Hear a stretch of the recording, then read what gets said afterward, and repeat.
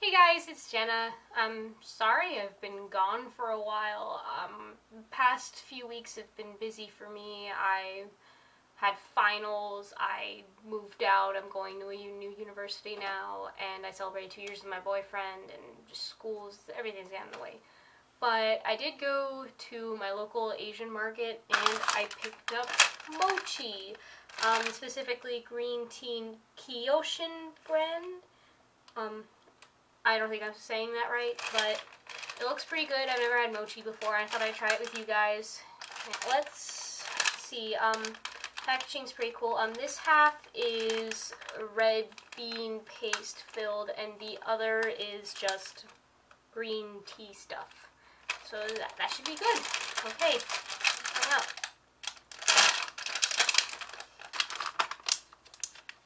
They're so squishy.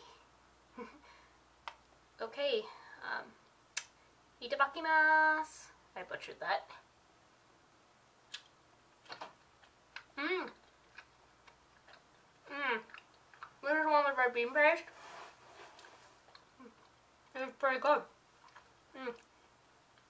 I just powder stuff on it. I think it's part of the rice. I don't know, but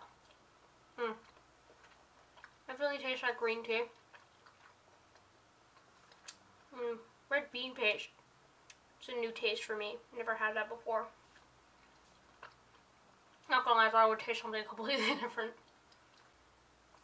Okay, so next one is just, I guess, a green tea something filling. I don't know, but let's try it. Itadakimasu.